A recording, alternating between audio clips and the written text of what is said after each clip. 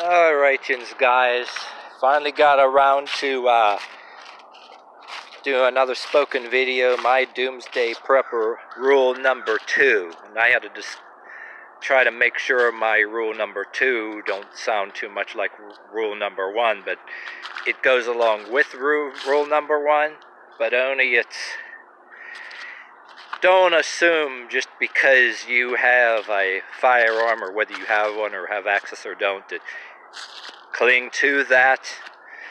Cling to physical ability. Use any and every item or opportunity, everything you do to physically train on every psychological angle.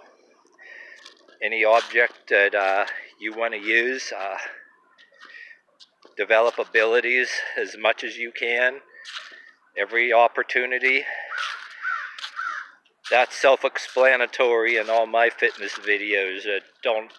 Everybody else's don't look like mine, but you want to be able to do a little stretching so you'll be able to walk longer distances.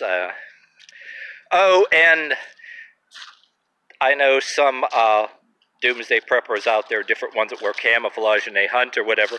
Some of them smoke cigarettes and use tobacco.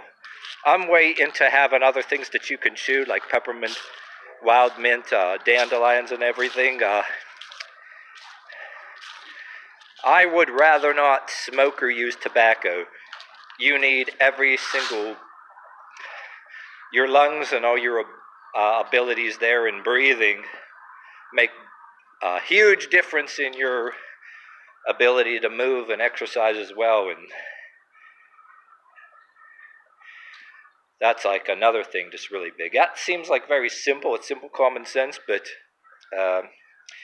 take care of yourself that way in your breathing. And plus, it also dovetails in with having no habits. Don't go on the bandwagon marijuana thing, even though some people use it for medicine. I'm not against that. People that are sick, yeah, I know all that already. Don't cling to habits, any kind of habits that drain your money, and maybe some things that claim to make you feel better, whether cigarettes or marijuana. It does something to your lungs, and money-wise too. If things get financially worse and you got to prepare, I'd rather harvest wild plants that can be eaten and chewed rather than. And it's not like people were against. I'm not against anybody that.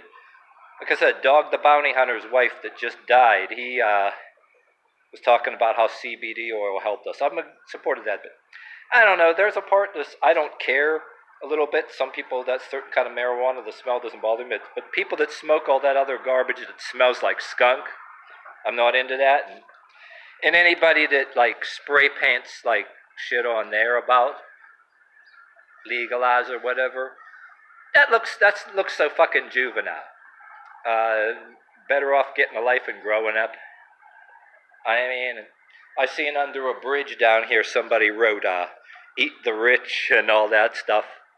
That sounds like degenerate juvenile bullshit. People need to grow up. Some of the people that are like that, that more juvenile, it's almost like Antifa and these punks that are doing vandalism.